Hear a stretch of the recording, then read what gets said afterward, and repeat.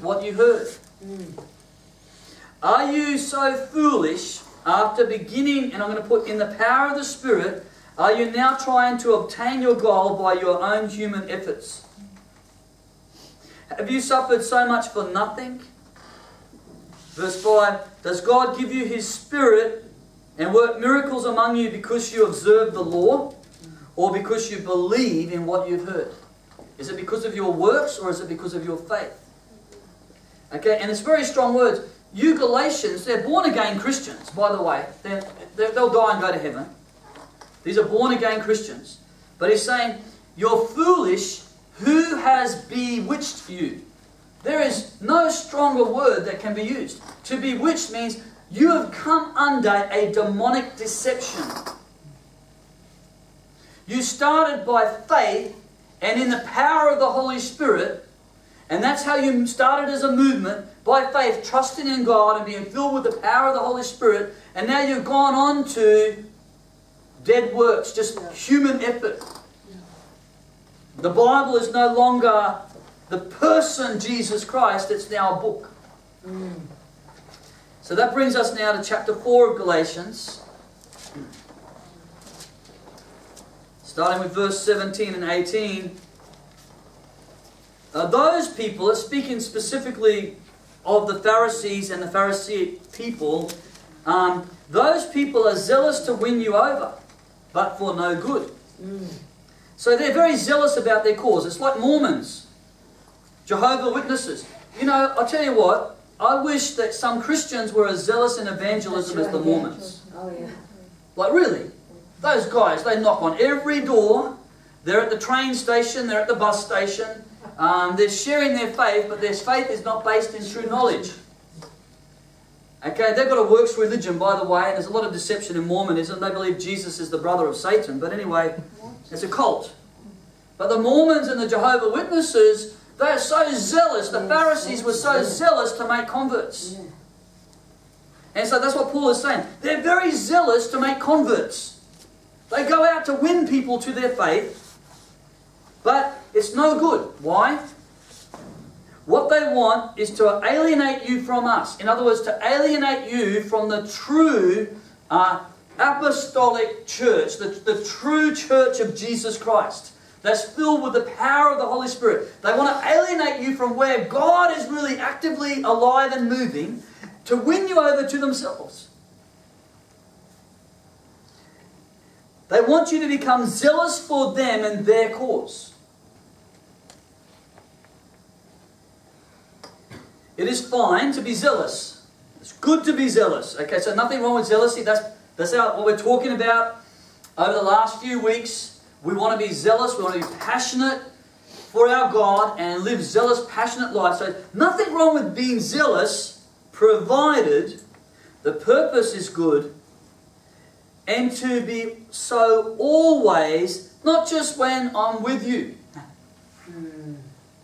He's saying, it's great to be zealous and passionate as long as your goal is correct. That's right. As long as you're being zealous and passionate about the person of God, about the truth of God, about the power of the Holy Spirit, being zealous for Him. That's good. But it's so easy to fall from zealousy to God to zealously for the law of God. We're to worship the God of the law, not the Lord of God. Understand that? I don't first and foremost follow the Word of God. Have I got you? I follow the God of the Word. When you follow first and foremost the God of the Word of God comes alive. When you follow the God of the law, then you understand the spirit of the law. In other words, you understand what God is really saying. The problem is, they were following the law of God, and they had no genuine relationship with the person of God, and so now they're being deceived.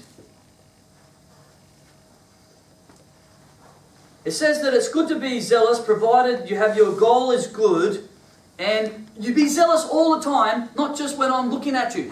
That's what he's saying, basically. Make sure that you're zealous for God all the time, not just when you come to church on Sunday. That's right, yeah.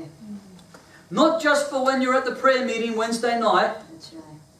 You need to be zealous for God when I'm not looking and Humi's not looking. Because you know why? God is always looking. That's right. You need to be zealous for God in your sushi bars and... I just say sushi bar, we've got a lot of people working in sushi bars at the moment. But wherever you go, in the schools, Lisa, you know, with those kids, you know, wherever we go, we are to be zealous for God. That's what it is. Right. Zealousy is good, but you've got to make sure your goal Yeah. is right. It's a living, active relationship issue. But now listen, in the context of what he just said, he says something very important.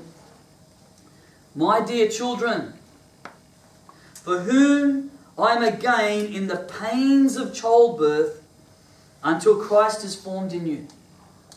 See, Paul is sharing with them these issues, and Paul was an incredibly intense man. He was very zealous for God. He was a Pharisee before he got saved, by the way. He knows all about the Pharisees. He was one.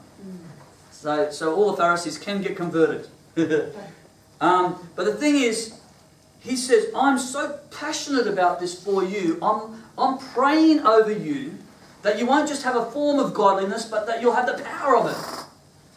I pray that you'll have a passion and a zeal that will burn not just when I'm looking, but it will burn when I'm not looking. It will burn all the time. That you'll be passionate all the time with that holy flame. He says, and I'm praying for you, and it's so intense, I feel like I'm a woman in childbirth. A woman that's going through the travails of trying to push out that baby. You know, I'm trying to push you out. I'm trying to see Christ birthed in you. So these are very powerful and strong words that are coming from Paul.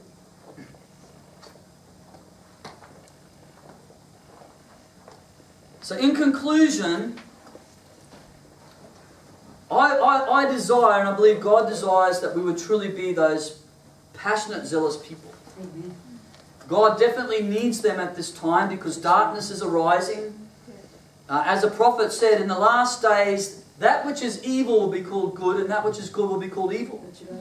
So now if you want to promote homosexual marriage and homosexual lifestyle, we get vilified, you know, when we say we don't agree. That's right. And so they're literally saying abomination and sin is good, and anyone that doesn't agree with abomination and sin is evil. That's what the world is saying. So we need a people that will be zealous for God, zealous for His righteousness, zealous for truth.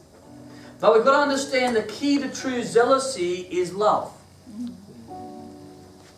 Do we really love? Do we love the homosexual people? Do we love the witches and the warlocks? Do we love the Islamic extremists? I'm not saying do we love what they do. Do we love the people? That's right, yeah. And this is the thing Jesus said, to love your enemies. It takes an incredible passion to love your enemy. Oh, yeah. He says, bless those that curse you. This is how the true love and the passion of Jesus should flow out of our lives. That we love our enemies, that we pray for them, we bless those that curse us. We desire to see them blessed. It doesn't mean you can't argue with them about the truth, as long as your desire is that you want to win them over to the truth. But in the midst of our good intention, it's possible for us to fall into the Pharisaic trap. Because when you hate the sinner with their sin, you become a Pharisee. When you reject the sinner with their sin, when you curse those that curse you, when you don't love your enemy, Jesus is calling us to, this is why Paul, I think, is saying, I'm not perfected yet. I'm preaching stuff that's beyond me at the moment. I am this morning. I'm speaking out words that are beyond me because these are the words of God. I'm speaking to myself this morning. I'm not yet perfected, but I'm pressing on towards the goal. Yeah, amen. I'm not going to give up Amen. until I learn how to every day fully bless those that curse me, love my enemies. Amen.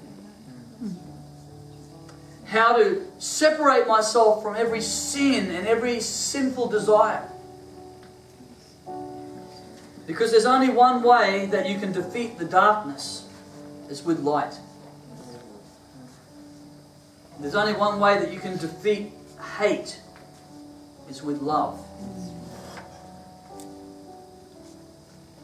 And in God, in Jesus, there's a fire that burns. And as it says in the Song of Solomon, that fire that burns, the passion, the love that burns, it says it's stronger than the grave, it's more powerful than death, and many waters cannot quench its flame. Amen. See, water, the opposition of the enemy can quench our flame. We can cut our love off very easily. But the love of Jesus, the love of God, it can't be put out. So what if we can get that love that comes from God in our hearts? So let's worship the God of the law, not the law of God. Let's worship the God of the Word. When you know the Lord of the Word, I tell you what, the Word of the Lord is going to become so powerful and alive to you. So just invite you, close your eyes, bow your head, just respond to the Lord.